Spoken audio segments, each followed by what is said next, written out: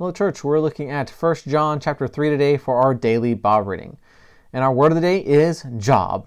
If we drop down to the very end of the chapter in verses 23 and 24, it summarizes kind of everything that we've looked at chapters 1 and 2 and into chapter 3 of what is the task of the church. What is the task of every Christian? So let's read what it has to say. And this is his command, that we believe in the name of his Son, Jesus Christ, and love one another, just as he commanded us. Whoever keeps his commandments abides in God, and God in him. And by this we know that he abides in us, by the Spirit whom he has given us. So once again, we're looking at the Trinity here, where we're talking about that God's commanded that we love and believe in Jesus, and then the Spirit empowers us to be able to do that.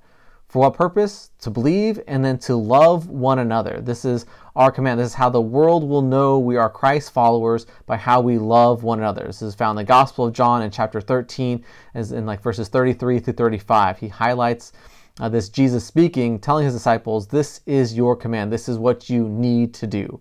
And if we love one another, we seek to help one another, we seek to build each other up, and we seek to add more people into the church. We seek to share the gospel message that salvation is found in no one else except Jesus Christ, Acts 4:12.